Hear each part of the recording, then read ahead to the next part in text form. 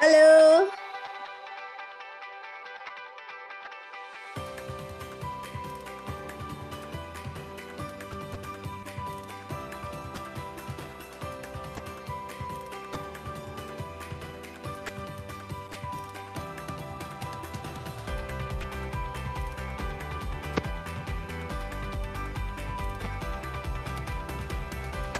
Hello, Rina. Hello, Dr. Renuka. We'll start at 3:30 in a few minutes. I know. I want to test whether I can share properly or not my PowerPoint. Good afternoon. Okay, don't worry, Dr. Renuka. Anyway, we have a backup here if we need to share it in your behalf. So we'll try it out later. Or would you like to try it now? Yeah, the audio quality is very low. So it will be good if you can share the PowerPoint. Yes, Dr. Renuka, we'll create a breakout room for you to test. Sorry? We'll create a breakout room, Dana. Say that again. Sorry, I can't hear you. We will create a breakout room for you. Okay, okay. Thank you.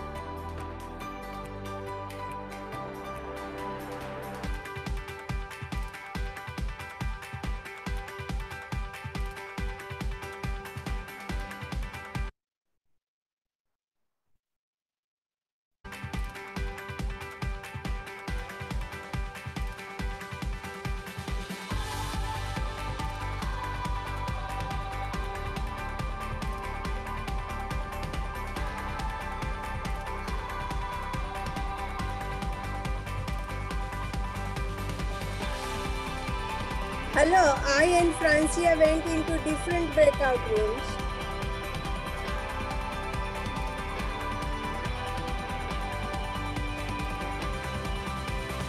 All right, Dr. Renuka, because we already have participants, again, we'll just try later. Anyway, we have tried our backup. If you need us to share the PowerPoint, we already tried it. So don't worry about it. All right. Okay, anyway, one slide has a video. Yes, we already checked that. Okay. So we'll try it later during the workshop. Yeah, okay? But you have to stop the video at some point. So 1:46 minute. Yes, we'll do that later po. Okay. Oh, we'll do that later. So thank you. All right. Okay. It is asking me to join room 2. Should I do that? Bana? No need. Okay. Ma'am Bana, no need for the breakout room. Okay. Sorry. Okay, sorry for that confusion, everyone. Okay, thank you.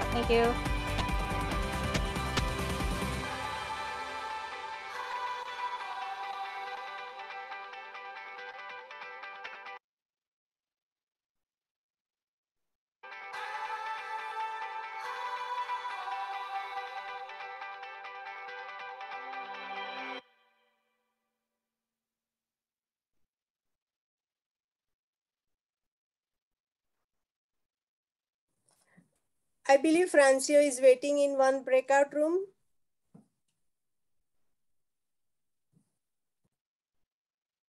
We will close the breakout room. No need for the breakout room. Thank you. Don't worry about it, Dr. Renuka. Don't worry about it. Okay. Thank you.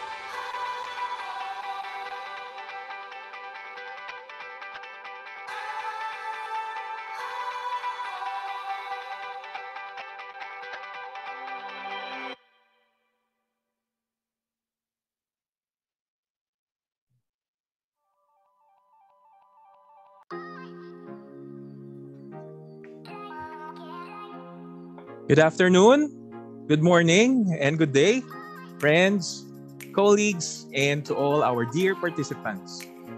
Welcome to Shaping Sustainable Futures Together series. This series is organized by the Baliuag University in cooperation with the University College of Estate Management and Global Sustainable Futures. We are about to begin the first session of the series.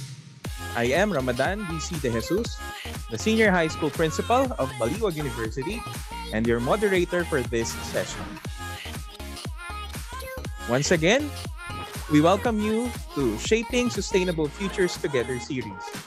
Thank you for being with us in this event. Before we begin, may we ask everyone to follow these Zoom meeting guidelines.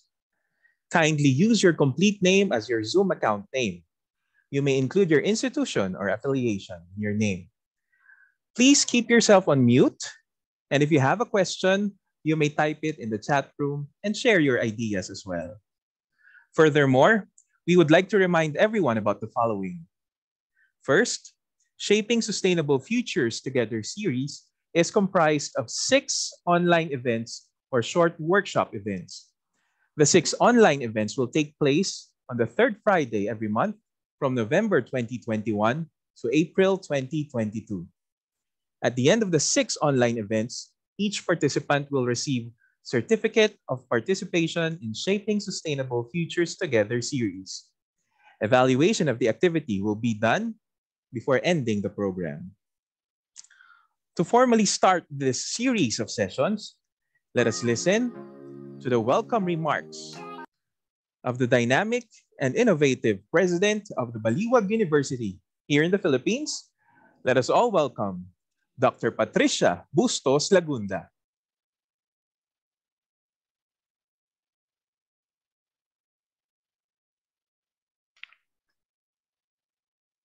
Dr. Pat? Yes. Okay, I'm unmuting myself. So, good afternoon to everyone.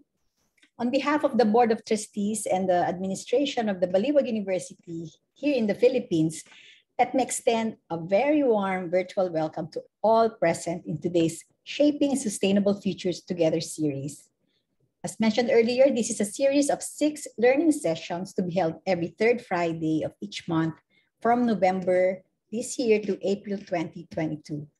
It's so heartening to know that we have so many participants from all over, from Luzon, Visayas, and Mindanao. And you also see some names of school or university presidents. Thank you for joining us.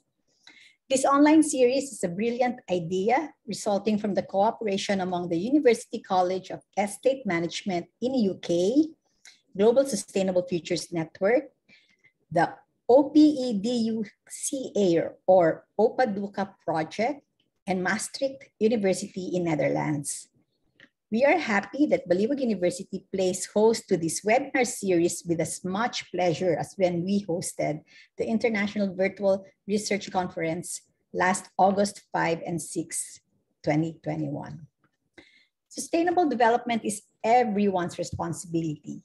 It has become the catchphrase for international aid agencies, the jargon of development planners, the theme of conferences and academic papers, as well as the slogan of development and environmental activists. This is according to Ukaga, Masser, and Reichenbach.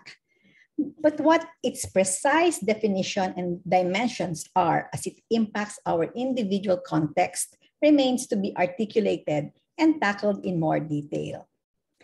Hence, we are delighted that this free webinar series will provide an avenue to further our knowledge, awareness, and level of action on our respective roles to promote sustainability from various societal sectors involving scholars, university students, school leaders, governmental policy developers, managers from mid-scale and larger industry, as well as NGOs. The pillars of sustainability, including human, social, economic, and environmental, need our deliberate efforts of action in order to meet our present needs without compromising the ability of the next or future generations in meeting their needs. It must happen without depleting the capacity of the natural environment to meet present and future needs. Through this series, we hope to contribute to the intelligibility and articulacy of the discourse on sustainable development by providing more concise information on its meaning, evolution, associated key concepts, dimension, the relationships among the dimensions, the principles, and their implications for global, national, and individual actions in the quest for sustainable development. This is significant as it would provide researchers, policymakers, and academics, as well as development practitioners and students, more information about the paradigm for policymaking, decision-making, and further research. The delivery team, Baliuag University's visiting fellows for global sustainability, will provide our participants with action-based perspective, envisioning the empowerment of participants to take an active role in shaping a sustainable future. They will be formally introduced later on after my short message. With this, I enjoin everyone to complete the 6 webinars. It's just 1.5 hours of your time every third Friday of the month, and learn sustainable practices in order to promote balance between the environment, economy, and equity. Critical too is a full understanding of what sustainability is all about. So please stay with us for the next 5 learning sessions. Today we have Introduction to Sustainability, and you will see the other topics in the poster that we sent to you, all 6 of them. In closing, I wish all of us a productive and meaningful webinar series, and together let's have a sustainable future. Thank you very much and stay safe, everyone. Thank you very much, Dr. Patricia Lagunda, our university president. Thank you for your wonderful message to the participants and for explaining to us what we can expect in this series. At this point, ladies and gentlemen, we will proceed to the introduction of the BU Visiting Fellows for Global Sustainability and members of the delivery team. They will be introduced by Dr. Francia R. Santos, Country Coordinator for the Philippines, Global Sustainable Futures.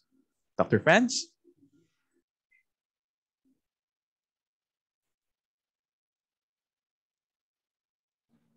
Okay, thank you very much, Dr. Ramadan.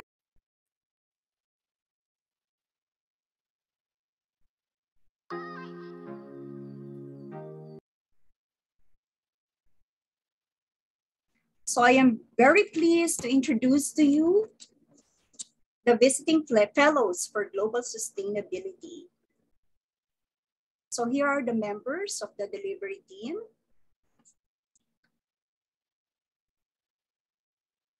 So we have the founder of Global Sustainable Futures Progress through Partnership Network to achieve Sustainable Development Agenda 2030 and beyond.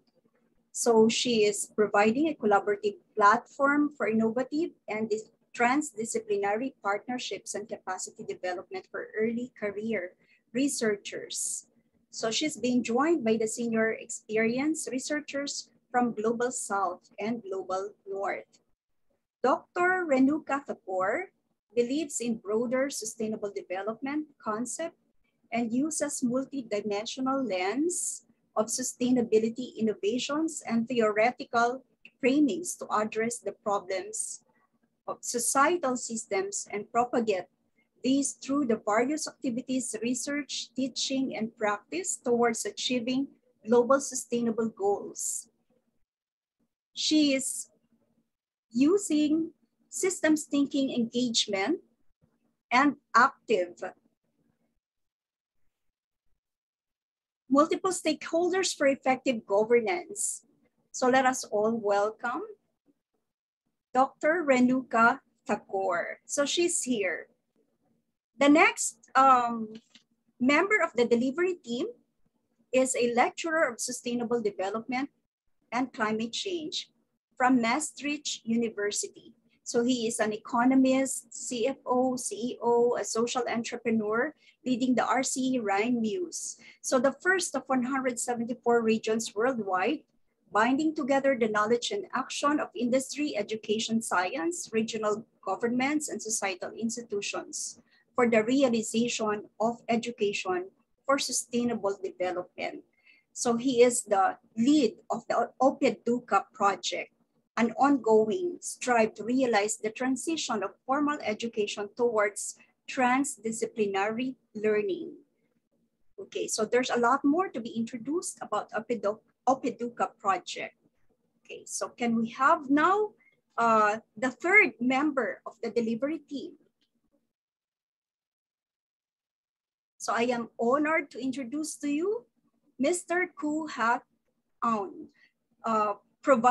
He's providing sustainability-related advisory services for the agriculture forestry project development and management, incorporating remote sensing applications for precision agriculture utilizing drones, UAVs or the unmanned aerial vehicles into standard plantation farm operations.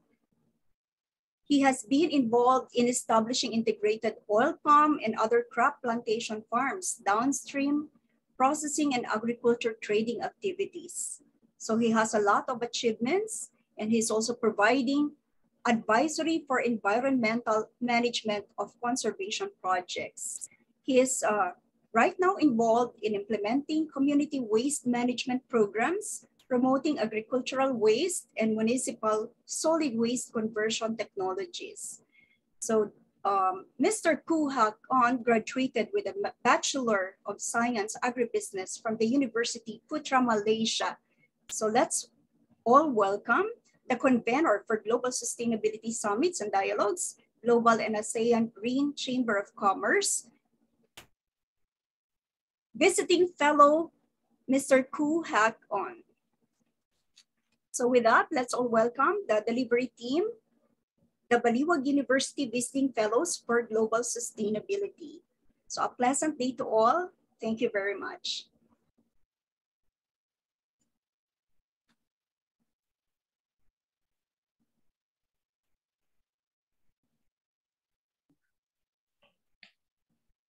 Thank you very much, Dr. Franz. Dr. Renuka, go ahead, ma'am.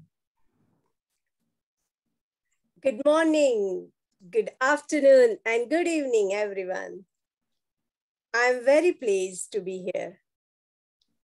And I'm very grateful to Baliuag University, the president, Patricia Legunda, and the head of the school, Ramadan Di Jesus, and Dr. Francia, my network coordinator. She is wonderful. And I'm also very pleased to welcome my colleagues and say thank you. I'm grateful to them too, who the Khoo, Hock, and Professor Jos Hussain, who are going to join me throughout this series. So thank you very much and welcome to all of you. Let us be a part of Sustainable Futures, as Patricia mentioned. So let us start our journey. Thank you. I would like to share my slides now.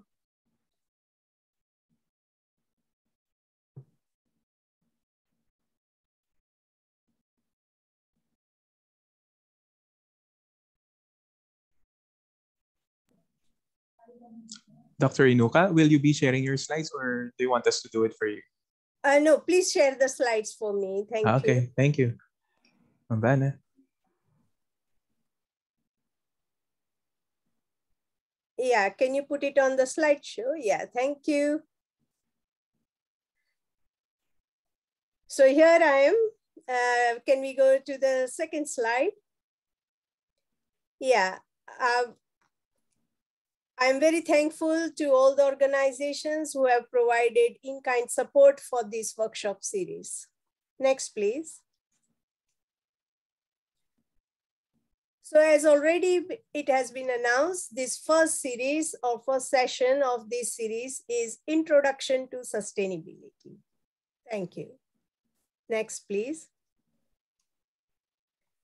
And in this workshop, we will cover climate change and climate science, historic development of the concept sustainable development, and current discourse of sustainability.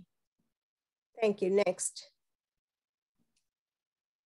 So the purpose of this first section is to provide background on climate change. But it may not be a comprehensive like it is only a comprehensive overview, and we will, sorry, it's not total everything, but we will provide you a snapshot that offers you a window that how this issue and the scale is wide and deep and very challenging. And it is crisis, to the scale of crisis. And later in the third section, we will provide you options which will be led by Khoo, and he will be providing you more on how the humanity or how we can address these in coming decades. We endeavor to present the whole factual, broad account of climate change. And it is important to bear here in mind that climate data is changing all the time and it is updated. And therefore, after 1 year, if you revisit this, you may find that few facts are old.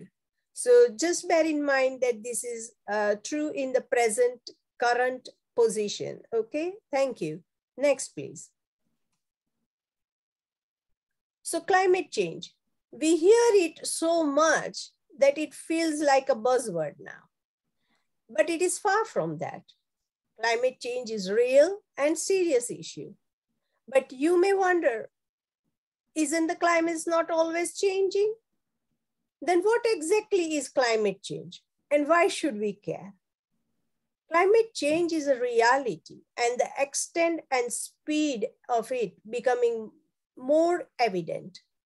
You must have experienced the temperatures that are increasing, rainfall patterns are shifting, sea iron, glaciers and snow are melting, and sea levels are rising, and droughts are there without any timings. So while climate change is only a relative recent public concern, it has been known that it is scientific circle, it has been known into scientific circles from longer time. Scientists, for example, Unique Foot and John Tynell, knew the heating potential of an atmosphere heavy in carbon dioxide as early as 1850. And by 1950, oceanographer Roger Ravine was briefing the United States Congress on the issue and lobbying to fund to build an atmospheric carbon dioxide monitoring station in Hawaii. So evidence support that these early theories and findings have been building ever since. Thank you. Next. So well, the Earth's climate has changed throughout the history. Most of these has been slight changes, and they are caused by small variations in the Earth's orbit, as shown here. But over 95% of scientists agree that humans cause climate change. Humanity is accelerating burning of fossil fuels and deforestation. Forests are key parts of the planet's natural management resources, and therefore they have led to rapid increase of greenhouse gases in the atmosphere and impacting on global warming. So today we are experiencing human-made global warming, and the temperature rises are becoming noticeable. Next, please. Yeah, so for climate change, we know it today is characterized by an abrupt increase in the Earth's temperature. It is estimated to have gotten by 1.2 to 1.4 degree Fahrenheit warmer in just the last century. 10 out of last 13 years were warmer on the record. And 97% of climate scientists agree that new tendency is not caused by the variation of the Earth's orbit, but rather very likely by human activities. Humans build aeroplanes, faster cars, developed remarkable technology, and learned how the natural resources around us can be used for benefit of ourselves. And although this has led to many wonderful inventions and advancements, and such as this laptop, which you are viewing, or any device that you are using to view this workshop. Of course, there have been advances, but it has now limited our ability to take further due to the lack of natural resources. Yes, next please. So ice loss from Greenland and Arctic ice sheets is already contributing to sea level rise. And the unstable retreat of some Antarctica and Greenland glaciers may further accelerate sea level rise, and possibly abruptly. Mass loss from the Greenland ice sheet could be irreversible in the foreseeable future. Risk of biodiversity loss and extinction increase greatly both for terrestrial and marine species as warming increases, with large increase of warming levels between 1.5 and 2 degrees centigrade, and further increases in rise beyond 2 degrees centigrade warming. So ocean warming, acidification, and deoxygenation, permafrost degradation, and the extinction of the species are some phenomena that are highly relevant to human societies and ecosystem integrity, but as effectively irreversible on centuries time scale. Next, please. 2.5 billion years ago, in the Proterozoic era, the cyanobacteria, or the blue algae, completely reworked the planet's atmosphere, giving the oxygen-rich air we breathe today. Another important change happened after the retreat of Ice Age glaciers, where the Earth entered a warm, wet, and climatic stable period that geologists all call Holocene.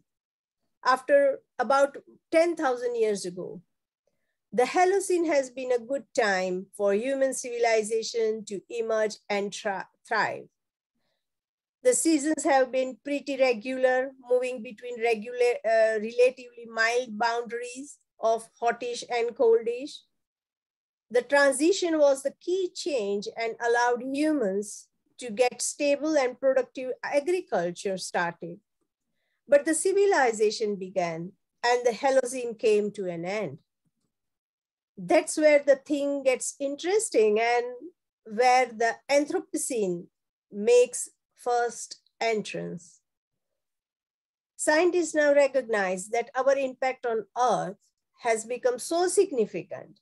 We have pushed it out of the Holocene into the Anthropocene, an entirely new geographical epoch dominated by our own activities.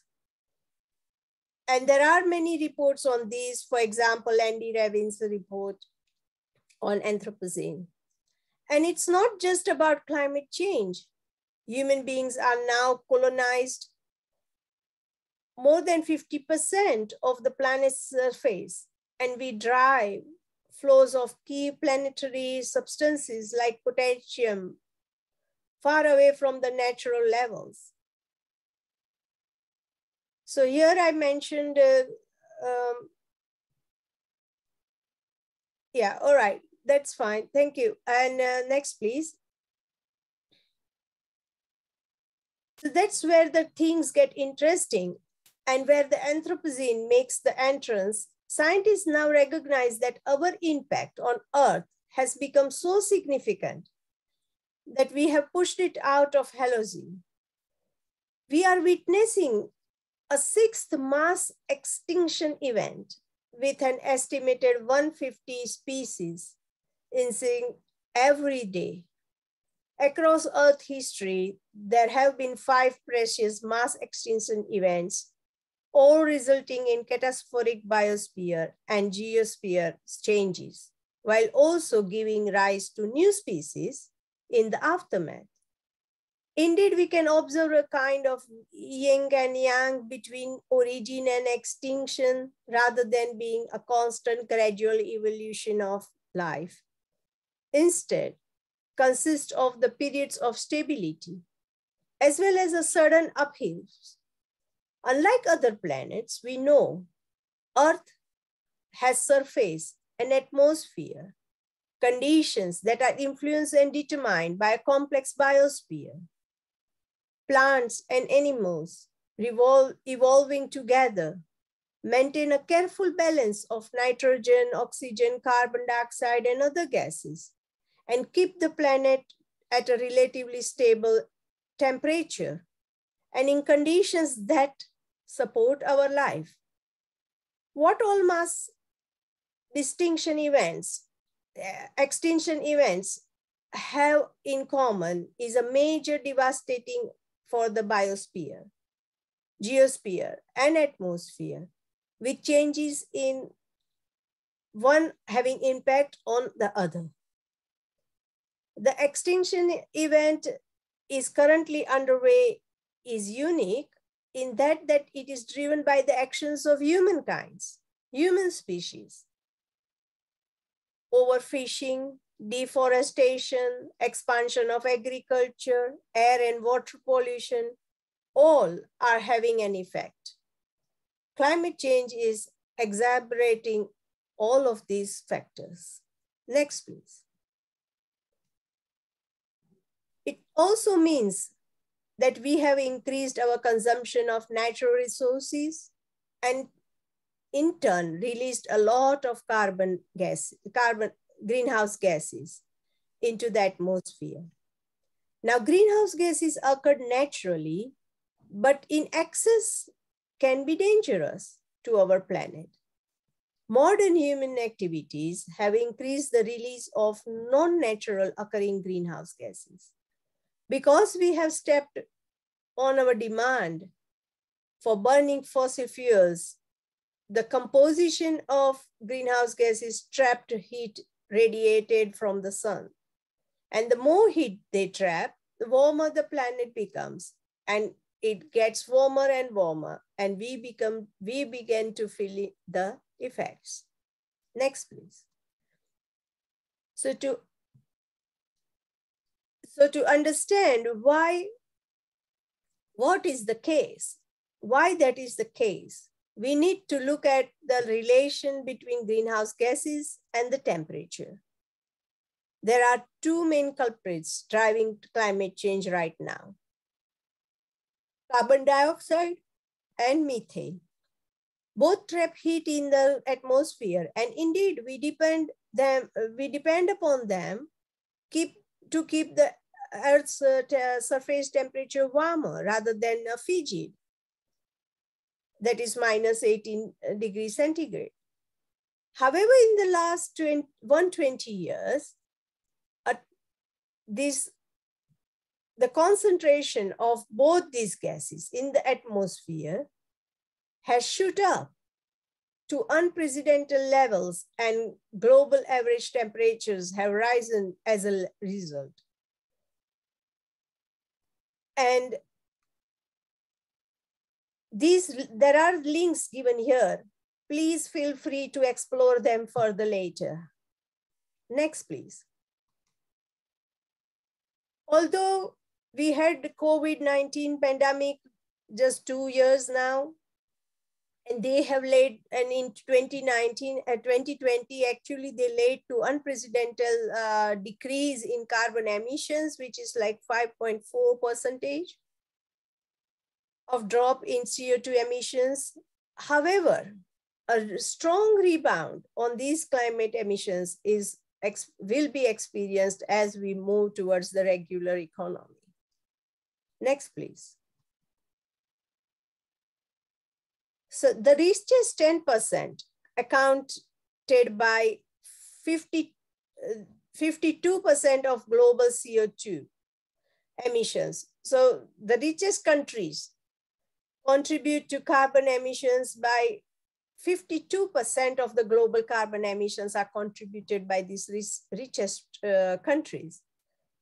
And that is striking, that the world's richest 1% were also more than double the emission of the poorest half of the humanity, which is represented by 3.1 billion people. And this is, these are the emission counts between 1990 and 2015. So these statistics highlight how the burden of reducing emissions should be spread equally. It is also important to bear in mind that consumption levels are spreading rapidly across and within different countries. It is estimated that the global middle class exceeded half the global population in 2018. So in the emerging economics like India, Brazil, and China, we are seeing demand for formerly luxury consumer goods, cars, and meat-based diets, which show no signs of stopping. So of course, in this inherent in how human nature to strive, and more especially there are examples around here. And from South Africa and South Africa, from India to Australia, all around the world, younger generations are striving for the best mobile phones, fastest car, and most expensive clothes. And this is all adding to our carbon emissions.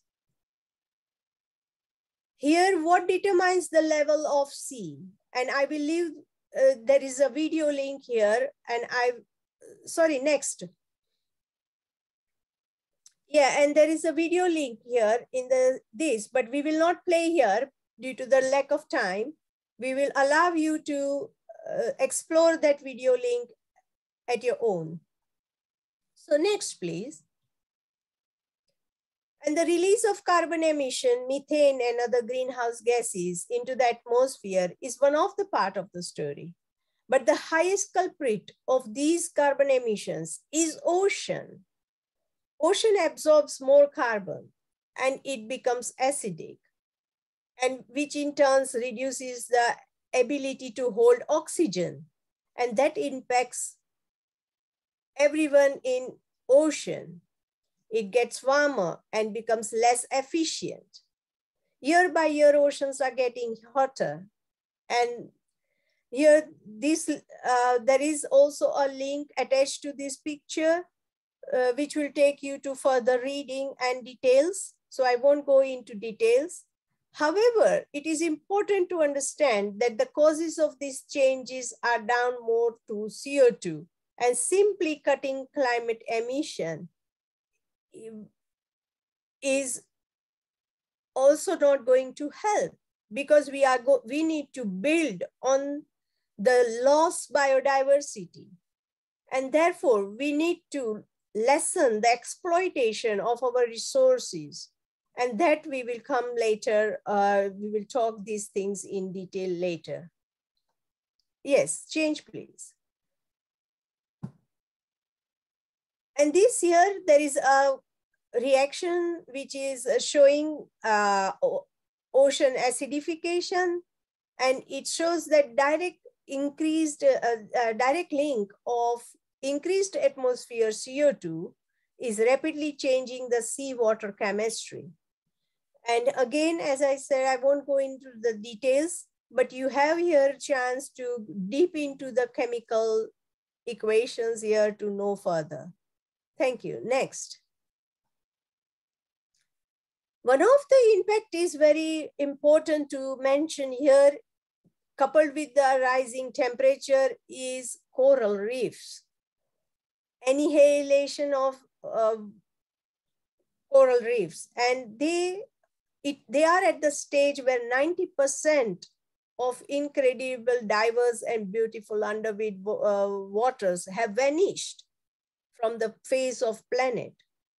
Regardless of any step we will be taking here, we will find them that they are lost. And so it is yet the ocean's immensity and depth comes to illusion and evolution, an illusion that the scientists are still very crucial here, that they cannot give any justice to this problem. Next, please. And the climate change, as I already said, biggest victim are oceans. And one of the consequences of this is that the surface acidification is there, and that is also increased by 30% since 18th century. And 3 billion people in the world rely on the wild catch and farmed seafood as a primary source of protein in sea. Approximately 3 billion people in the world, and therefore, the seafood industry has significant, magnificent impact on the environment. Next. On the top of that, glaciers and ice sheets are melting. And this Antarctica, climate change is now also impacting ice sheets and Antarctica. And the ice cubes, like of about half kilometer, they get melted in just few minutes. And it is natural disasters like floods, tornadoes, and deadly heat waves, and you cannot do anything. So scientists believe, however, that on personal level, we can do something. We have to make small steps, such as walking in the streets, not using fossil fuel, and so on. And we will touch on this further in the series. Next, please. And thus I come to just to the second section here, the historic view of sustainable development. Next. So there are different definitions.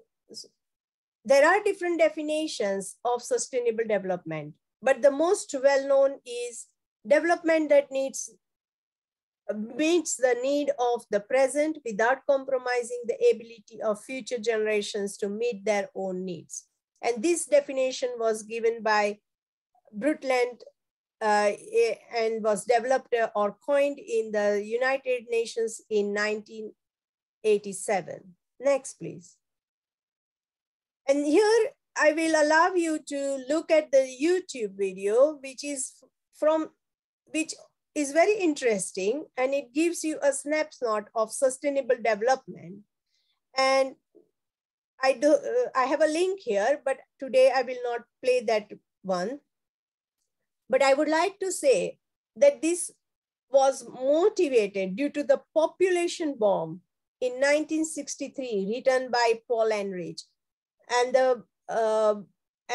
that made people think that if we are forecasting this population growth, what are we going to do to feed them? And if we are feeding them, we will need more resources, and therefore it will then impact our climate and our natural resources. And another book, which is very important and groundbreaking report, is Limits to Growth. And that is very important. And I will leave you to explore these things further. Next, please. The attendance. The attendance of the theme of sustainable development is comparatively young, and it wasn't widespread, but this report, Our Common Future, made it re-back into the society and made people think. Next, please.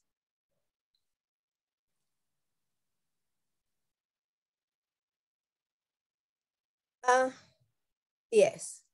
The world community began to realize that the concept which we are doing with sustainable development, which was like economy/development, but that is not going to work. And we need economy and development. And therefore, following that, we also realized that there was a need of social inclusion. And we later, for many years, we had economic and social 2 pillars only. But later on, we also realized that without having our environmental limits to deliver our objectives of economy and social development, we are not going to thrive. And therefore, please click again. We have the 3rd pillar, which makes 3 pillar, three bottom pillar here, which is economy, environment, and social. Next, please. So many countries promise to work on the objectives of reducing carbon emissions. However, there were some, for this social pillar, Kohi Anand, who wrote a book which was called We the People. And this We People, it came into policies, like it was adopted into policies for social policies. Secondly, in 2002, Johannesburg, the World Summit on Sustainable Development had 2 important things. And they were like, 1, advance and strengthen the interdependence and mutually enforcing pillars of sustainable development. So we have to think of 3 pillars together whenever we are having a development policy. And also it led to 2005, the World Summit, where we, so next please. Yeah, so here, yeah, I will continue the Millennium Development Goals in the next slide. But here it is important, no, so just go to the previous slide, please, yes. So another very important outcome of Johannesburg was to involve a set of actors, which was to promote private-public partnerships and increasingly the international development. And after 20 years, they had these, they met and negotiated the rules and extended this concept of multi-stakeholders partnership for governance and implementation of sustainable development. And in this series, you will find several examples on these later on. So as a result, there are numerous voluntary commitments that were made during the summit, and was particularly interesting that this was in many ways so the precursor of sustainable development goals also. So next slide, please. So in 2005, the World Summit, which finally held, and it was 189 countries began working on Millennium Development Goals. And here they made a progress for last 10 years. And within several things, there were progress, such as 39% of child mortality was reduced, 15%, the people living in poverty of $2 a day was reduced by 39%, and the child mortality was reduced by 15%. However, the progressive steps were made for greenhouse gases. Still, we were not able to control them. Next. So there was considerable talk about what would replace these Millennium Development Goals. And therefore, when it expired in 2015, we came up with this Sustainable Development Goals until the agenda, which were called 2030 Agenda. So the Sustainable Development Goals have a new action plan to address 17 different goals. And these icons they represent 17 different goals. And I have put a website here. And if I've not put, I will put the link. And it is also on publicly available on UN.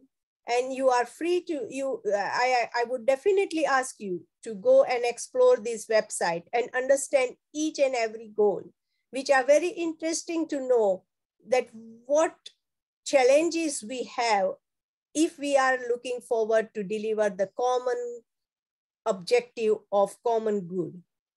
Next, please. So this agenda, as I already mentioned, has 17 goals, but it also has within that 169 targets, and it is for 15 years, and all countries and all stakeholders have joined here.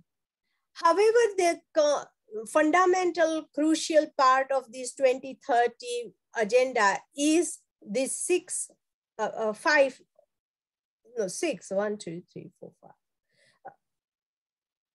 P's.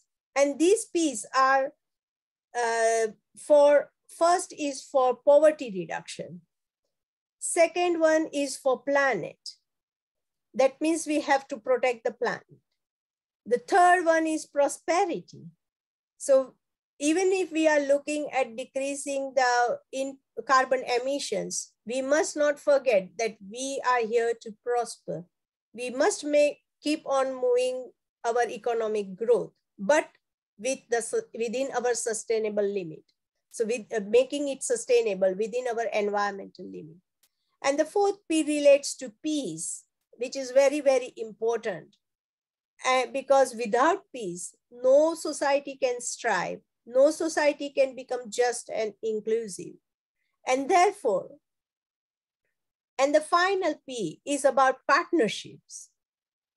Without taking partnership, and here today you are looking a classic example of partnership between us. And without partnership, we cannot do any collaborative work or work that is needed for our common good. Next, please. So while these concepts of common good and bringing everyone together and sharing responsibilities have been discussed, there are several particular approaches also being proposed. But this one particular approach is very interesting, that it allows us to estimate how the different control variables of 7 boundaries have changed from 1950 to present, and why we should keep into this green circle. Why should we be doing all our activities, keeping our impacts within just green circle? You can see that we are doing several things which are unlimited and unsustainable, and therefore we should be changing our actions. Now, alongside giving, next please. So alongside, they have given a substance to the responsibility of this science. To one of the panel, which is called International Panel of Climate Change, and this was established in 1989. And the organizational function of this IPCC, established by UN, is a neutral scientific research institution. And this office is situated in Switzerland. And they work with thousands of scientists throughout the world. And it is quite unique that they are neutral authority, and therefore they can influence many governance. And so it is other way. The people from government and other authorities look towards them or believe them to provide the facts, and therefore they adopt these facts to develop their policies. Next, please. Alongside the development on the concepts and theoretical underpinning to achieve sustainable development goals, concrete actions for sustainable consumption and production is needed. And this was introduced through Kyoto Protocol. an international treaty that seeks for reduction of carbon greenhouse gases that contributes to global warming by setting emission reduction targets for the industrial nations. And this Kyoto Protocol was signed by 119 countries. Next, please. And following that, after many years, the Paris Agreement was legally binding international treaty on climate change, and it was adopted by 196 parties at COP21 in Paris on 12th December. And the goal was to limit global warming and well below 2 degrees, preferably 1.5 degrees Celsius. And there were many other outcomes of this Paris Agreement, which were very important, such as national adaptation plans were processed in many countries. The Conference of Parties invited parties or relevant organizations and stakeholders to learn the outcomes and experience and lessons, and that led to the development of one web platform, which was called Deforestation and Forest Degradation of Developing Countries. And another important outcome of this Paris Agreement was nationally determined contribution, that is NDCs, and at the heart of Paris Agreement and the achievement of these long-term goals. So, yeah, next, please. And finally, we saw this COP26 summit brought parties together to accelerate action towards the goals of the Paris Agreement and the UN Framework Convention on Climate Change. And on 13th of November, just a few days before, we had concluded the Glasgow COP26. And very interesting and significant outcomes came out of this COP26. So one was that they reconfirmed the centrality of sustainable recovery from COVID-19 and solicit the vulnerable parties to global efforts to tackle climate change. And many others outcomes were just like they emphasized again their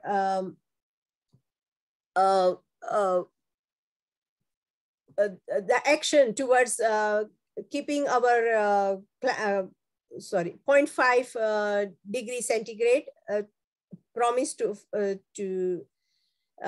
remains within 0.5 degree centigrade, but also many other things like they increase the visibility of indigenous people, local communities, migrants, children within these actions.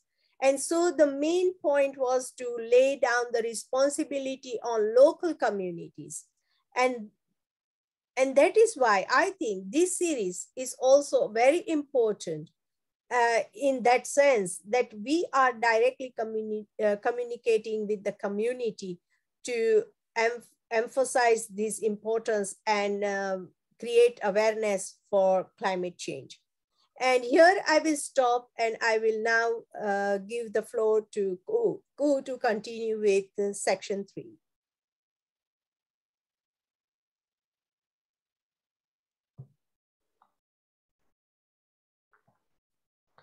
Thank you very much, Dr. Renuka. Will Francia, your side, share the slides for me? Will it be possible, or you like me to share the slides from my end?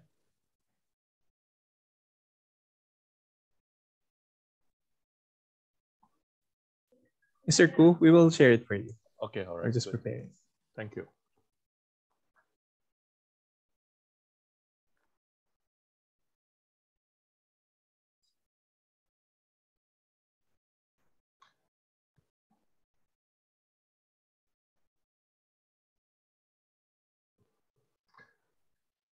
Good afternoon, everybody.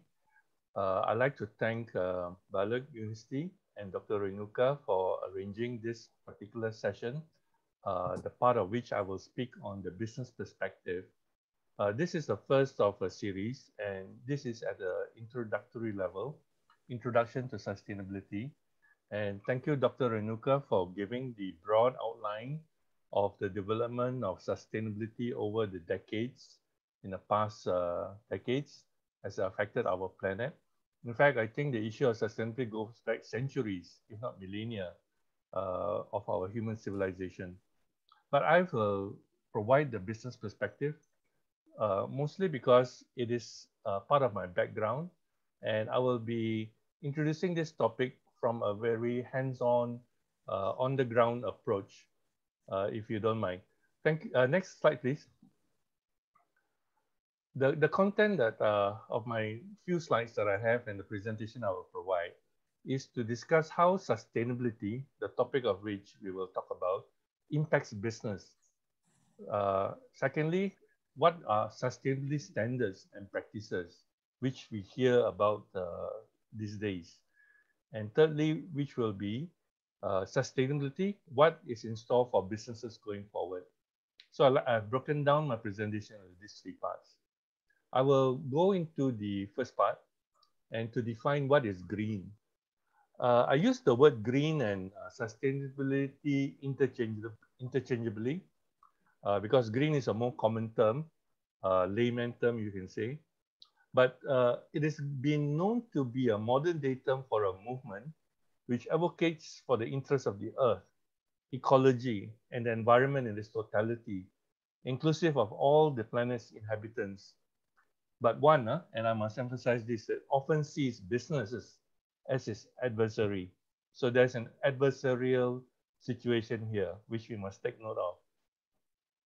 Green is regarded as synonymous with sustainability, as I have mentioned, and businesses in the last few decades, if not the last 10 years especially, have been encouraged to understand, to implement, and to certify certain sustainable business practices. So they try to make businesses conform or try to achieve some degree of compliance.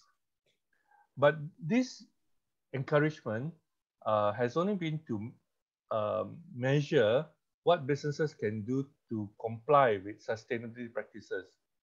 And there is a spectrum of who does more or who does less.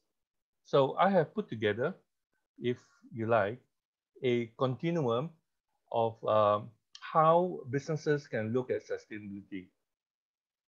This is something that I have put together from my own experience. And as you can see, on the left-hand corner is a color pink. It's not green. So I start from that corner, and that corner says we are looking at negative corporate values, whereby you have outright misrepresentation, greenwashing taking place. I will call it bad business behavior. The businesses are representing areas claiming that they are performing, but they're not actually doing it.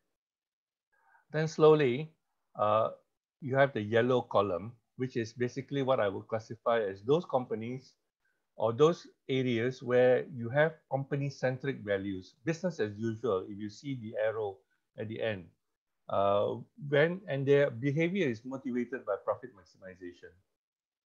So we have a situation where businesses carry on and they make money, and they do not care so much about the environment or social aspect so much. Then we have the start of awareness of what is green. This is the first shade of my various shades of green. You could have actually 50 shades of green if you like, but this is the first. And what we have is the product or process carbon diversity offsets or payment for ecosystems. Basically, a business carries on as usual. It does create pollution. It does have an impact on the environment. You have actually a carbon footprint. But what the businesses can do is look for carbon offset mechanisms or payment for ecosystem services offsets or biodiversity offsets. In other words, the businesses continue in their practice, but they look for ways to balance their environmental impact by looking for where others may have conserved forests or reduce the carbon footprint, or have arrangements where payment for ecosystem services schemes are in place. which means if the environment, the natural forest provides water, air, good soil, biodiversity, this is maintained. But mind you, in this case, the carbon footprint impact of the business is still there. You have actually created a situation where you're only offsetting what you are doing. Then we have this concept in the next column of becoming a little bit more green. You have corporate social responsibility. This part of the business's aspect is that they try to produce reporting back to their management, to their board of directors, or to their shareholders, or to their investors, that they have done certain activities that have made them responsible corporate citizens, and that they are part of a community. But there's no real degree as to how this is measured, how this is compared, and you have actually some reporting systems which are arranged by accounting firms and of course by PR agencies to give the company a good profile. Now, we enter three areas now which are considered sustainable practices. Environmental social governance, ESG, is an outgrowth of the CSR practice. This came about when stock exchanges around the world and investors needed to know whether companies were actually looking at the environment and social and governance matters in measurable ways. So essentially, this activity has to do with reporting.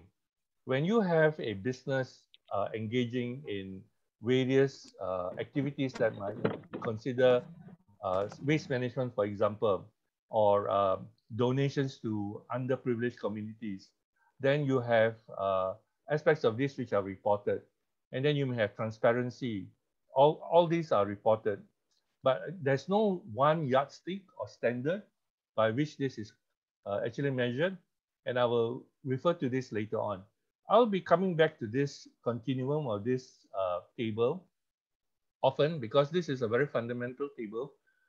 We have put together all the practices into one chart, and I don't think you can find such a chart easily in other presentations. The next is the Sustainable Development Goals, as Dr. Renuka had mentioned, and this is basically targets set up by governments as they have agreed at various conference of parties, and then I think this was developed in 2015.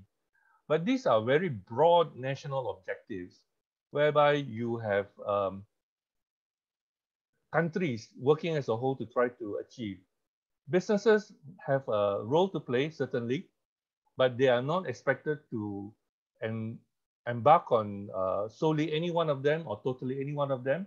The UN has created a UN Global Compact and various other instruments with which to draw businesses in, but there's no compulsion here. Businesses are free to choose whether they want to or not to participate in this. The next level is industry voluntary standards or certification. Now, this is interesting because this is a step towards greener practices. And this comes with the requirement or the need of companies to have market access. The industry voluntary standards are usually multi-stakeholder arrangements whereby industry, government, and the civil society get together and they all agree, in other words, compromise on their expectations, and they set up standards by which they all agree. Now, these are all voluntary, not mandatory as yet. They all agree to comply to, for which in return they will get an opportunity to make a claim that they have adhered to such and such a standard. Now, at the very right side of the continuum, I've put a very deep green, and that's what I call the earth or ecocentric green business values. All these other values or all of these other practices that I've mentioned earlier are basically metric systems or measurement systems by which you can measure how far a company has actually tried to be sustainable. But the essence of a business is still operating. That is, it is to make a profit, and that its primary goal is to maximize the interests of its shareholders. I think that's a very often quoted goal of management, to maximize shareholder value. And this is what we have to bear in mind going forward. In the case of eco-centric or earth-centric green business values, we'll be looking at perhaps formulating a different set of values. And this has come round to what is called maximizing stakeholder value, looking at stakeholders in a business, which may not be just the shareholders. We will discuss this in depth in the later workshops in the series.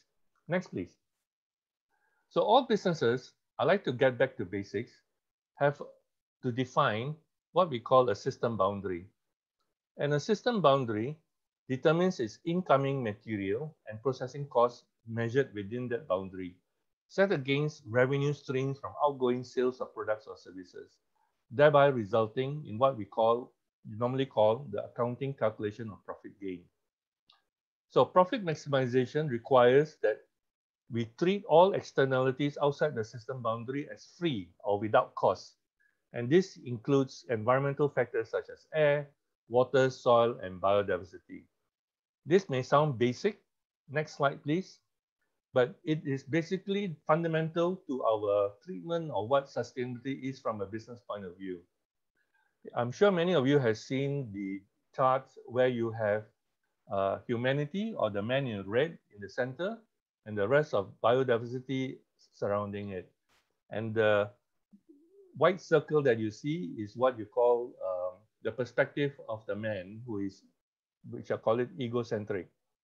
But what should be the case is to develop a sense of eco-sentience and awareness of your ecology, whereby man is basically only part of the biodiversity and all the environment that he lives in. And that the system boundary really encompasses the entire of biodiversity and the environment, or all of ecology. So we have to redefine our business system boundary. If you are a student in a business school, you'll be very used to calculating your profit and loss within a little box, as we have mentioned earlier, but living society and environment outside the box. If you actually transition to what the true cost of a production is going to be like, you would have to include whatever in contributions the society has made towards your business and whatever the environment has made towards your business. A lot of businesses operate without calculating the true cost of its business, leaving out environmental and social costs, which are actually borne by other people and may be borne by what we call future generations. And in that case, we are not presented with the true cost of the products and services that we consume every day. And this is the great distortion in our economic system that has created the intractable sustainability issues that faces us today. Thank you. Next slide, please.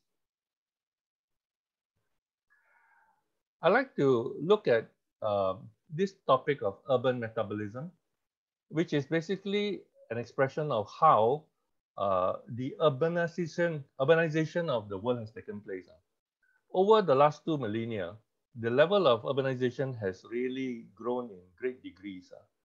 By the year 2020, the world's percentage of the population is expected to reach 60 for urban population. And you can see from this graph that most of our population is actually centered in the major mega cities. And what's happening is that the inadequacy of urban planning, urban systems, and current levels of urban metabolization, which means management of our resources and waste systems in the urban area, and the lack of ability to implement circular economy perspectives and a human habitat and to moderate corporate behavior has resulted in a lot of issues for us. Plastics issue, the plastics waste issue, pollution issue, the pollution of our environment in terms of our farming and agriculture. So basically, the concept that I'm trying to convey here is that we have a natural planetary metabolism at work. We have humanity and we have the natural environment. Left to itself, the natural environment will know how to make use of its resources, process it, waste, broken down by microbes and various elements of the nature, and then recycle back and reuse again. There are many cycles in our environment, the water system, the air system, And all this work to great effect. But when humanity has made its footprint and imprint on the world in such a great degree, there are great distortions. And I like to differentiate between what we call rural metabolism and urban metabolism. In the rural areas, the natural metabolism takes place unimpeded. But sometimes with human intervention in agriculture systems, you have um, situations where you have exploitation. But the issue of urban metabolism is a very grave one. And we do not have the tools and the means nor the approaches to adequately deal with this. So that is the reason why we have issues in terms of sustainable existence or lifestyles in the urban environment. Next slide, please.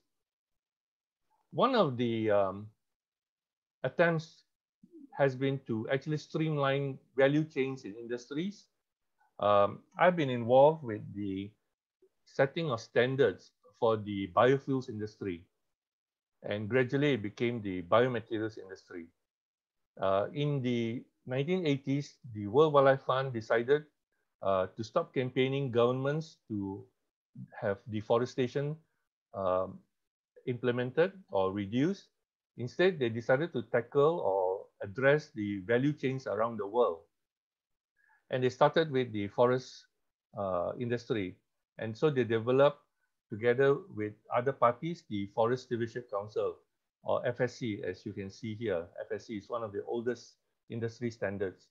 Then gradually they moved on to oil palm, the RSPO, the RSB, and then what we have now is a whole plethora of industry standards. There are 20 here, and all these have been set up and are members of the International Social and Environmental Alliance. I was a member of the membership committee, and we basically graded applicants who could apply, and basically they set standards for setting standard organizations. So what happens is these industries have developed these standards, and they are all after what we call market access, or better premiums that they can command a better profit in the marketplace. And what happens is that these are all voluntary. There's no mandatory requirement, but they would like to be better than any mandatory requirement that is set. For example, biofuels in the US has a certain requirement of 50% GHG savings over carbon sources, but the standard would set something like 75% savings if you can. So they try to achieve better standards. But this is still voluntary, and the jury is still out there as to how much of an impact they have into the industry itself in moving towards sustainability. Next slide, please. So, as I mentioned earlier, and as Dr. Renuka has mentioned earlier, Sustainable Development Goals are broad national goals and targets, but they have no compulsion for businesses to apply them. They are aspirational goals for which businesses can choose which one they can embark in. It is very broad and it's very wide. There are social aspects like no poverty, zero hunger, good health and well-being, quality education, gender equality, clean water, and affordable clean energy, and so on.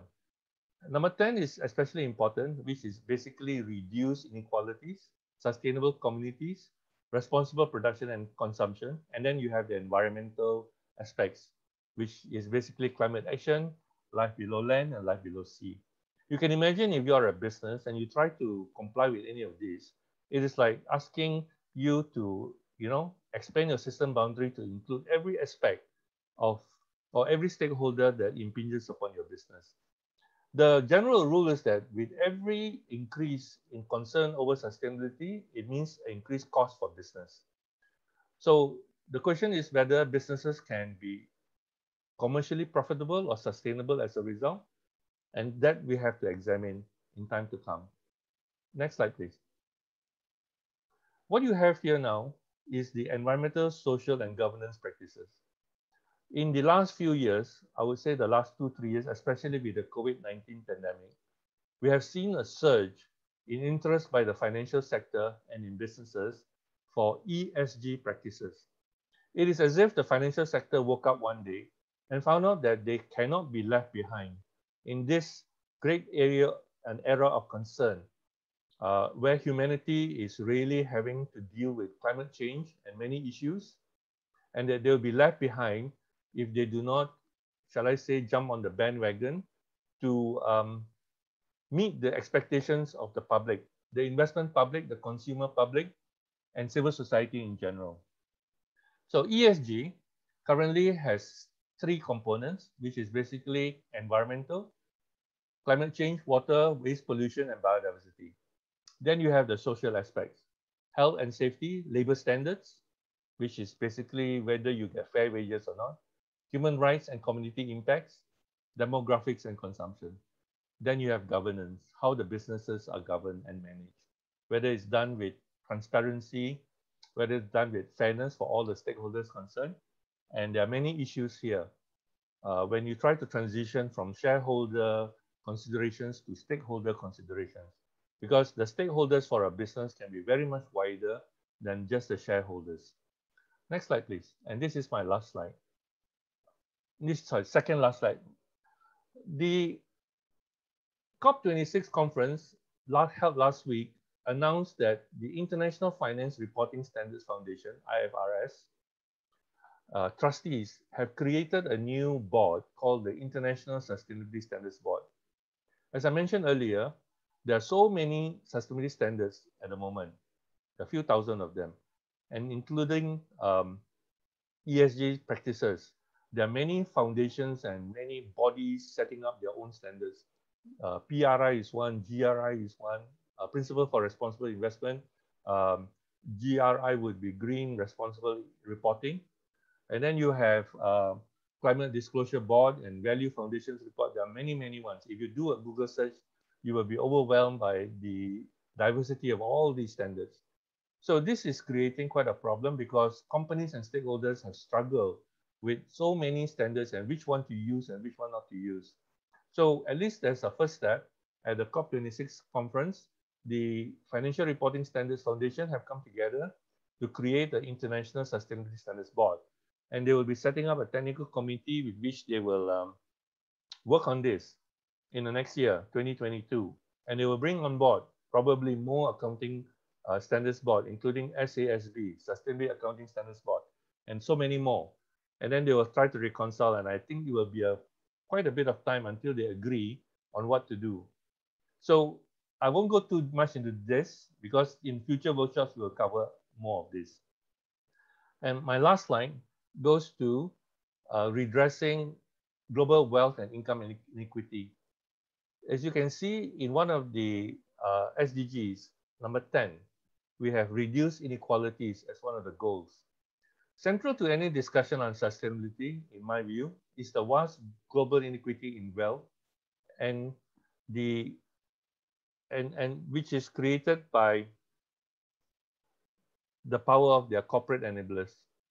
While the freedom to amass great wealth is the default capitalistic system we have today, and is made possible by a deregulated framework with the imposition of limited choices on the impoverished of humanity by the capitalistic system, is a fundamental drawback.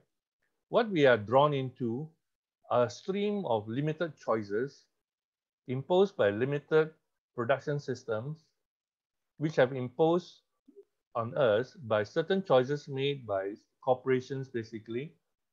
For example, in the extractive industry, certain fossil fuel, so that they may make their profit maximization as a core cornerstone of their corporate practice, find valuation in stock markets around the world.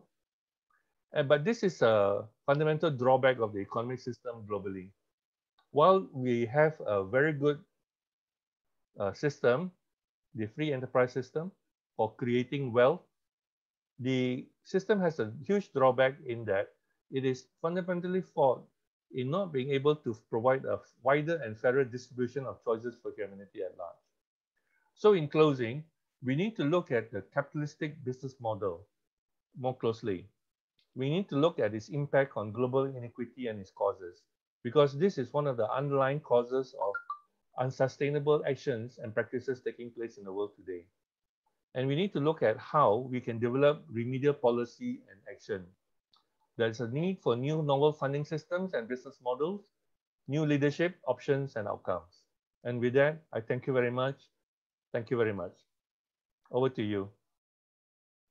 Thank you very much, Mr. Khoo. And thank you as well, Dr. Renuka. Thank you for providing us a very clear discussion about climate change, sustainability, and the business perspective of sustainability also. So let me remind the participants that this is just the first of the 6 sessions in this series.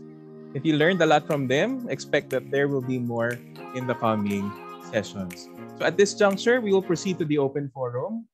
We encourage our participants to take part in the open forum by sending your questions in our chat box. You may have your questions seen by everyone, or if you want, you may send it to me so I can address it to our visiting fellows for global sustainability. They have questions from our participants. This is your opportunity to ask. We have Dr. Renuka and Mr. Khoo.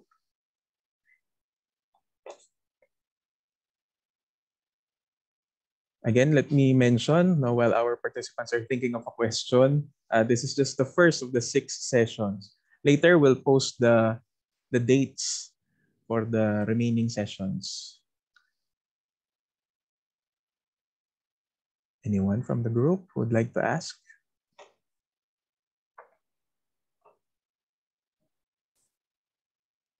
Or everything is clear, I think. Okay, so I have here a question. This is a private message, but let me read it. How can we reduce global inequity, especially in a third world country like the Philippines? How can we reduce global inequity, especially in a third world country like the Philippines? Mr. Khoo or Dr. Renuka? Dr. Renuka, would you like to go first? Yes, sure. Thank you for a very interesting question. Inequality is in many, many fronts, right? Inequality in resources, inequality in natural resources, but also in our society. Inequality for women, gender, inequality for opportunities, inequality for, opportunities for education, for employment, and many other things. And these are cultural, and these are impacted due to our cultural, traditional way of societies. What I think that offering opportunities, those who are able to offer opportunities, even if it is a small step. For example, here I am, and I offered an opportunity to Patricia, and she engaged with me, and she accepted, and we are having this wonderful experience of sharing our knowledge. So even sharing knowledge is one of the best way to move forward to decrease inequalities. And creating not only opportunities, but supporting people, making some support mechanism to develop those capacities. And if we are developing our capacities, we will be able to address the challenges easily and change the world. Initially, you might go back and look into 50 years where only 1 or 2 or few women leaders were there. We used to talk about them, how they are, why they are there, and so on. But now it has become a common scenario. It is in mainstream. Though we have less, still we haven't reached that equality which we want to, but still we are moving. And therefore, I think more and more examples, more and more opportunities, sharing things will not affect your resources. That is the low income country here, especially what they have mentioned here, that we do not have resources. But we do have resources to share, isn't it? And therefore, I think we should be going towards that way. Sharing is the best practice here. Yeah, thank you. Khoo, you can add something if you want, please. Yeah, I'd like to add, this is a very important topic, and I would love to cover more of this in the later sessions. But for now, I can probably give you only about 3 lines of an answer. To me, the basic fundamental problem for inequality is the failure of the capitalistic system to distribute wealth fairly. It has been very good at creating wealth. I must admit that, and we all agree. Free enterprise has allowed a lot of entrepreneurs and people who have the initiative to develop their various businesses, small enterprises, but they actually suffer under an overall system whereby you have monopolistic practices still taking place. And these monopolistic practices happen only because of corporate capture of governments and legislative bodies, whereby regulations and laws are made in their favor. And in that sense, and I say this boldly because this is happening all around the world, where you have so-called free enterprise at large. And there need to be a system of checks and balances, whereby distribution of opportunities, not just of wealth, of opportunities, need to be made. So this is the fundamental answer that I would give. The other thing is that I think in most societies, especially maybe in the Philippines, we must make efforts to really eradicate poverty, which is SDG 1. And that's to reduce poverty by giving everybody basic levels of housing, income, shelter, education, opportunities for earning an income. If it's not wages through a salary, at least a means with which they can provide revenue for themselves. And this is where either they are given initiatives by the government or they develop initiatives by themselves and the environment is made favorable for them to do so. That would be my 2-part answer for addressing inequality. But I would like to elaborate on this in future workshops. Maybe Dr. Renuka, we can incorporate this because I think this topic requires a lot more attention because it's very fundamental to the area of sustainability. Okay, thank you very much, Mr. Khoo and Dr. Renuka. We have someone who is raising his hand. Mr. Labajo, would you like to ask your question or would you like to say something? Yeah, good afternoon, everyone. I'm Cesario Labajo from Jose Rizal University.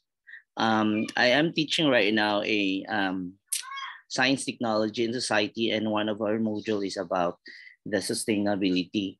So we are integrating, like we are using systems thinking on analyzing and synthesizing in different issues, like here in the Philippines and also international like issues about the environment. So like I have no questions right now, but I am asking if do you have some websites or like suggested website that we can get international articles or concept articles about the different issues, current issues about the environment right now, so that like, you know, I would like to use that one as resources in one of my topics in using the systems thinking. I mean, like any suggestions or website that we can take some environmental issues internationally or locally here in the Philippines, if you have some. Thank you, Cesario Labazo. Systems thinking is very interesting to me.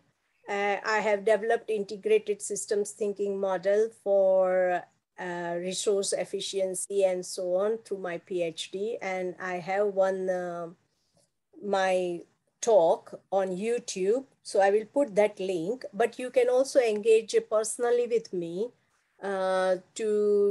first of all, I will have to understand what you are looking for, and maybe I will be able to help you out. So you can engage with me. By that time, I will write down here the link to my YouTube video, which is on systems thinking, and you can have a look. Yeah, thank you so much for that. We actually just using the one of the tools and systems thinking, and that is the causal loop diagramming. So I am using only that tool to, to give the students insights on the different yes, yeah. the cause So and thank loop you for is that one. okay. Thank you for this link. Yeah. Oh, yeah. Yeah, cause and loop is still okay, but I look with from the stakeholder engagement point of view, and therefore that might be a bit interesting to you. Yeah, thank you so much for that one. Okay, thank you. Thank you very much. We have a question from Mr. Ricardo Lopez. What are the common ESG factors affecting business operations? I can answer that. Basically, when we break down the three, and it depends on which areas of business you work on. The ESG is actually covering such a wide swath of various business sectors, from building and construction to manufacturing to financial to even agriculture, and even to distribution and retail trades, logistics. So the most common factor is basically social, really, because we have labor and we have impact on health and all that. It starts with the EHS, the environmental health services part of the companies first. Then later, when businesses became more alert to the impact on the environment, I think environmental came in, especially all of them, especially the extractive and the agriculture industries. Governance factors has to do with a lot of transparency and how they deal with issues of corruption and abuse of power and management and relationships with their shareholders or stakeholders. I hope, Ricardo, I have answered these questions. These are the common ones. It differs from business to business. There are many reference points, too many to explain today. Maybe in one of our future workshops, we will summarize them all for you in a nice slide so that you can have a better look at it. Thank you. Thank you very much, Mr. Khoo. Another question. Out of the 17 scopes, concerns, or concepts of sustainability, this is a question from Ms. Cristel. Let me just read it. Such as poverty, well-being, education, economic growth, etc. Which of those need to be prioritized in a resources-challenged country like the Philippines? Well, my answer is poverty. I think that's the first to address.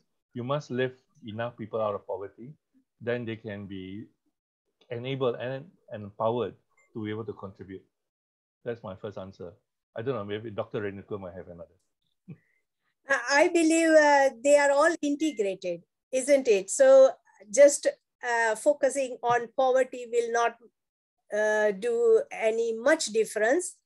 Yes, it can do temporary difference by changing the poverty, but we will then be impacting on environment and resources use as well, because poverty cannot be eliminated without resource use.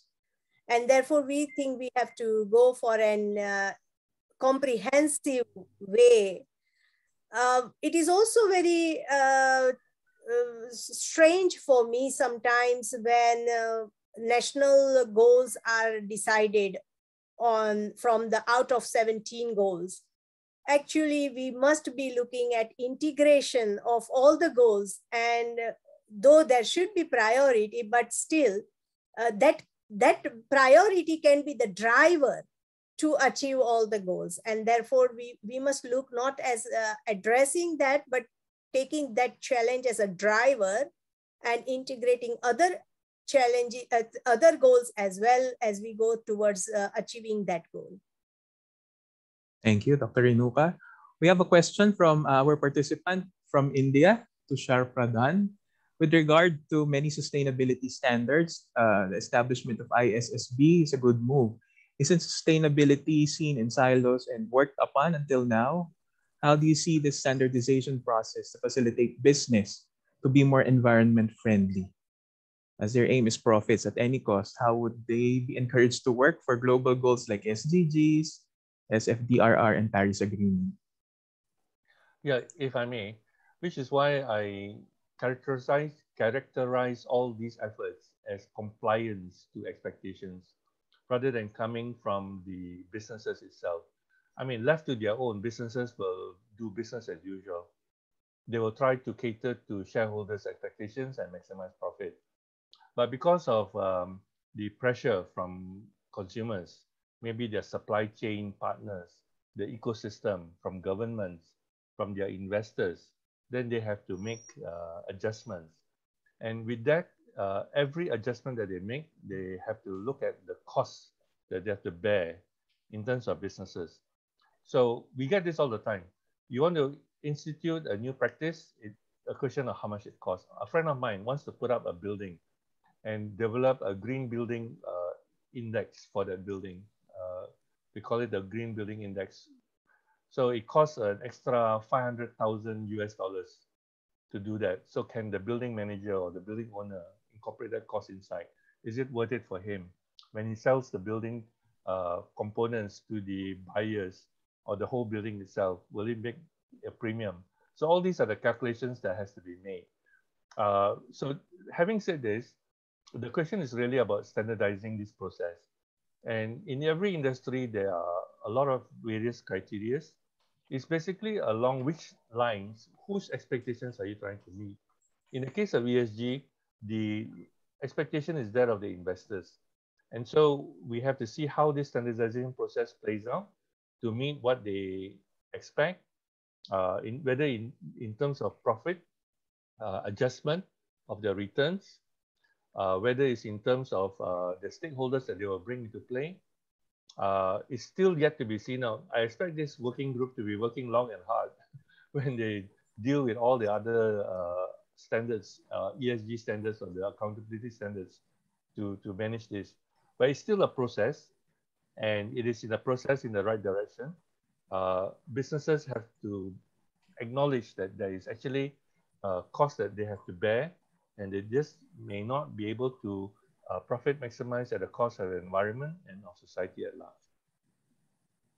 Thank you, Mr. Khoo.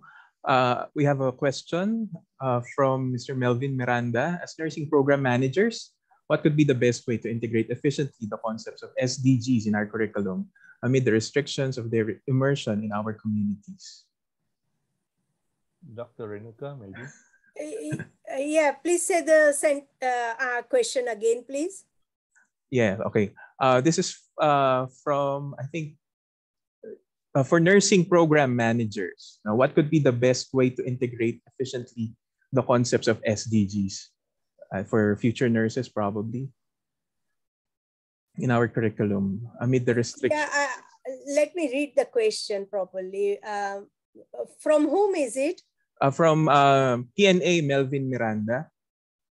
As nursing program managers, what could be the best way to integrate efficiently the concepts of SDGs in our curriculum amid the restrictions of their immersion in our communities? Because I don't understand the exact question, and that's why I'm struggling. Can you send me here in my private message so I can get hold of it? Okay, so we'll ask for more details from Mr. Melvin. Yes, I got it. What could be the best way to integrate efficiency, the concepts of SDGs in our curriculum amid the restrictions of their immersion in our community? Can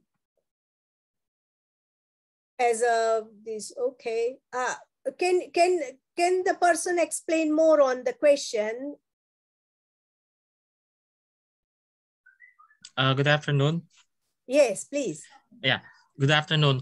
When it comes to the Sustainable Development Goals, it is very important that we present to our students their appreciation on what will be their future contributions, and even consider it as a way on how we will let them appreciate about their contributions in the future in the Sustainable Development Goals. In our situation now, we can't have their immersion for them to greatly appreciate the components of the SDGs in our communities due to our restrictions. So what could be the best way on how we will integrate these concepts in our curriculum? Exactly. Okay, I understood the question now, and I will explain you just by one example. So for example, traditionally, when we are teaching geography, we are talking about different topography or some strategic location, and you talk about that land, you talk about the forest, you talk about rivers, but these all things you talk separately, okay? But we need to bring into the integration of all these things and as a case study. So for example, if we are talking now about just one, I'm talking about Thames. And I must, like Thames in England, that is correct. In geography, we will talk about that Thames is in England, there is a population there, and there is some navigation parts, some all those physical and physical geographical things we will talk. But we must also talk about its chemical properties, its biological, things, interaction with nature, how much resources are available there to support the population which is growing on Thames. And that is how, if you go on integrating different disciplines within that part or within that case study, then you will be able to bring a comprehensive picture and how you will be able to impact all those factors by applying your knowledge. And that is what we want in any curriculum. And for example, if it is nursing, they're already doing some job towards health. Now, how they can facilitate that service of health to decrease poverty by to decrease unemployment, to decrease or to decrease the waste, to decrease impact on water. These all things, if that is integrated in your curriculum, then that will allow your curriculum to touch on SDGs. I hope you understand what I mean. Yes, ma'am. I truly agree that interdisciplinary approach will greatly appreciate the concepts and presentation of SDGs. Thank you very much. Yes, and when you are developing your curriculum, you must bring in stakeholder engagement. You must engage with your own teachers and own developers to understand, and the users as well, that what they do not understand, how they are going to understand the theories, and developers, how they are going to put the theories forward. So if beforehand some consultations are carried out, you will be able to develop a comprehensive program for delivery. Thank you, ma'am. Thank you, Dr. Renuka. Let me just read one last question. I'd like to apologize. I still have lots of questions here, but I will just consolidate and send this to our speakers later. But this is from Miguel Carpio of JRU. Can you please comment about the precautionary principle, which simply states if we are not sure of the anthropogenic impact or impacts of certain actions on the environment, then we should refrain from undertaking or conducting said action. How does this affect businesses? Can I go first, Dr. Renuka? Yes, please. Yes. Yeah, I have a vested interest in this question because I used to work in the biofuels industry, still do. And the biofuels industry is rampant for land use. And we were much criticized by the environmentalists for trying to deforest a lot of land to produce biofuels for mass consumption. And part of it was, first of all, to deal with edible oil. This is the road to Rome is always paved with good intentions. Road to hell is paved with good intentions. Sorry, that's the other word. We have this thing about unintended consequences happening. And in climate change, it's always the case. Biofuels is one. If you embark on growth of biofuels indiscriminately, you'll be using a lot of land, unproductive land maybe, but there'll be a lot of impact. And they have framed it in such a way that you have to categorize the land use change impact of your particular operation. It's a precautionary principle that you need to make this assessment. And if it is negative, you do not embark on that project. As far as projects go. As far as standards go, they will not encourage it. As far as governance go, they will not encourage it if there's a negative impact on the environment. Then with regard to technology, there are a lot of technologies that are now inserted for climate change mitigation. For example, solar energy. And solar energy, you have a lot of panels. I think they've been in place for decades now, 1 or 2 decades. And then we have to deal with the used solar panels. What do you do when solar panels have run out of their lifespan, and so you have a huge waste problem. So this is another unintended consequence. What do you do with this? So this is the kind of accounting that needs to take place.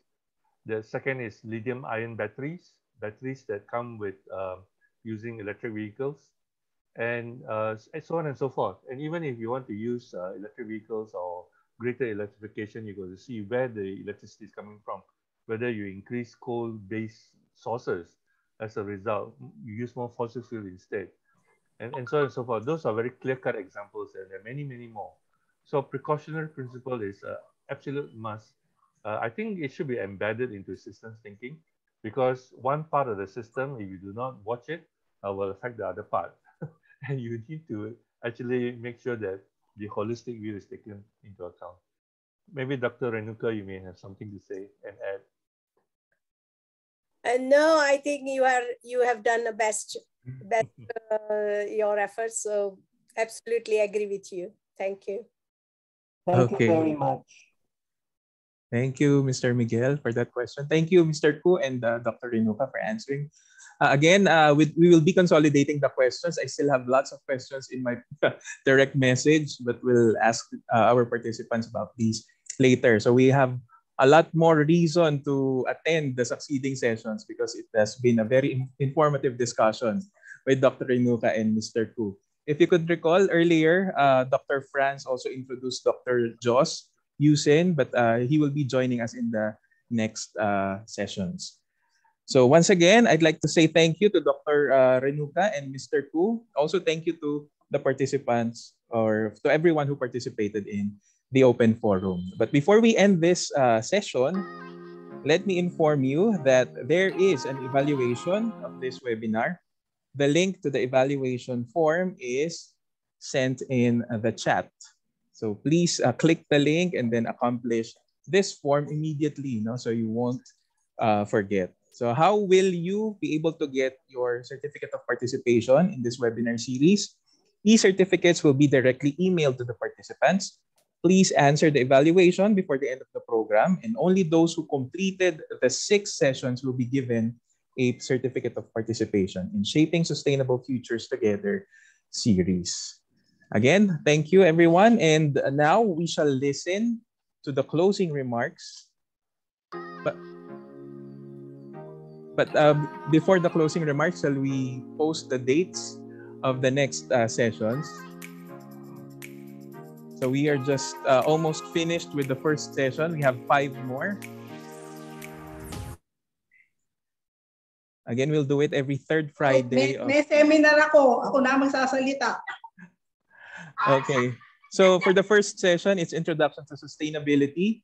The second session is on December 17, 2021, Systems Thinking and Problem Analysis. Session 3 is on January 14. Session 4 is February 18. Session 5 is on March 18, and Session 6 is on April 15. So please take note of the dates.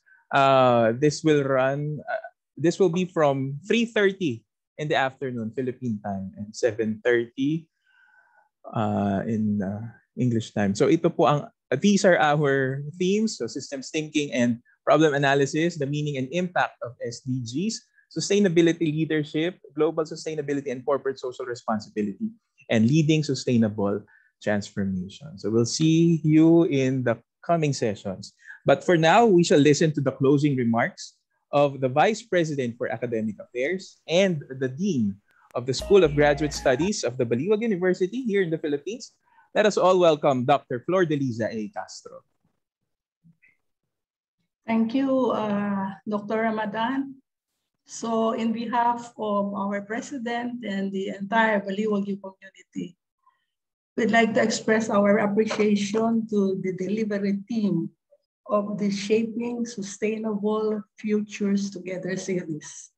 We'd like to also say thank you to Global Sustainability Futures, the University College of Estate Management, Maastricht University, and the Duca project. So we have learned a lot from the talks of Dr. Renuka and Professor Khoo, and I'm sure that in the next sessions that we have, as mentioned by Dr. Ramadan, we will be getting more information about sustainability development, particularly the targets and the goals that we have to achieve by 2030. So I was listening to the talk of Dr. Renuka, and she gave a lot of emphasis on climate change, the human influence on the changes that are happening now in the planet, coral bleaching, and the release of carbon emission. If you are on the business side naman, then you probably were enlightened by the talk of Professor Khoo regarding the perspective on business about sustainability impact, particularly on business system boundary. So I'd like to reiterate our thanks to everyone who came today. There will be more, and we will have 5 more sessions every 3rd Friday of the month. And I'd like to repeat the topics that we will have for the 2nd webinar. We'll have systems thinking and problem analysis. 3rd webinar, the meaning and the impact of SDGs. 4th webinar, sustainability leadership. 5th webinar, global sustainability and corporate social responsibility. And the last one is leading sustainable transformation. So there are so many changes happening now in the world. And I think the roles that we'll be playing as citizens and as global citizens in the realization of the Sustainable Development Goals 2030 will be attained if we are going to work together, whatever our field or specialization is or discipline is, if we are going to share our resources together, and if we are going to respond together with our vision of attaining sustainability as the key for a better future. In closing, again, we'd like to say thank you to everyone. We'd like to say thank you to our president, Dr. Lagunda, for spearheading this international webinar on sustainable development goals, to Dr. Renuka, to Professor Khoo, and we would like to see you on the 3rd Friday of every month up to next year of 2022. So as we say it here in Baliuag University, maraming salamat, and the tagline of the university is, let's be the best we can be. We are now 96 years old. We are very near in our centennial celebration as a higher education institution. Again, as you say it in the Philippines, maraming salamat po. At mabuhay tayong lahat. Thank you, Dr. Ram. Thank you very much, Dr. Flordeliza A. Castro. And that, ladies and gentlemen, concludes the first session of this series. Again, our gratitude to the visiting fellows for global sustainability. Yes, thank you very much, Dr. Pat. Let's take this opportunity to have our group shot, group photo. Please turn your webcams on, dear participants, so that you can be part of this historical photo, the first of the sessions. Okay, so I'll count. 1, 2, 3. Smile, everyone. Next frame. Again. Okay, one more time. Smile, everyone. 1, 2, 3.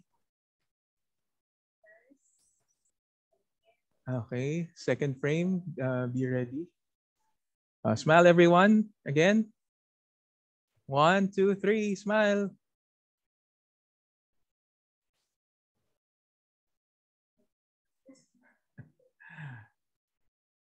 Okay. All right. I'm sorry, Ram. I'm taking the picture. So 3rd frame in my screen. Everyone, please open your cameras. 1, 2, 3. Smile. If you want to, for example, award and because you think that those... kindly stay on mute first. Thank you. Okay, 3rd. fourth frame in my screen. Classmates, 1, 2, 3, smile. And then, okay, wait for a while. And then fifth frame, the last frame. So 1, 2, 3, smile. All right, let me just save it. That's good. Thank you very much. Back to you, Sir Ram. Thank you, Ma'am Reyna. Again, thank you to our visiting fellows for global sustainability, and of course you, our dear participants. We hope to see more of you in the coming sessions. Please enjoin your colleagues to participate in the succeeding sessions. We'd also like to thank our partners, Global Sustainable Futures, University College of Estate Management, Maastricht University, and the Opeduca Project. This is Ramadan de Jesus saying thank you and have a great day, everyone. See you in the next sessions. Bye-bye. Thank you, Pat. Thank you, Dr. Flordeliza. Thank you. Congratulations. Bye-bye. Thank you, everyone. Good evening, Dr. Laos. Good evening po, Dr. Flordeliza. Long time no see. Hope to see you. Yes, I hope to see you soon. Thank you, Pat, for inviting us. And Dr. Hock and Dr. I forgot the name.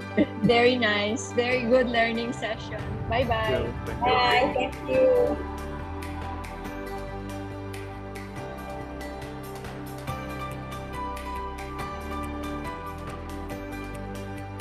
We need to stop the recording.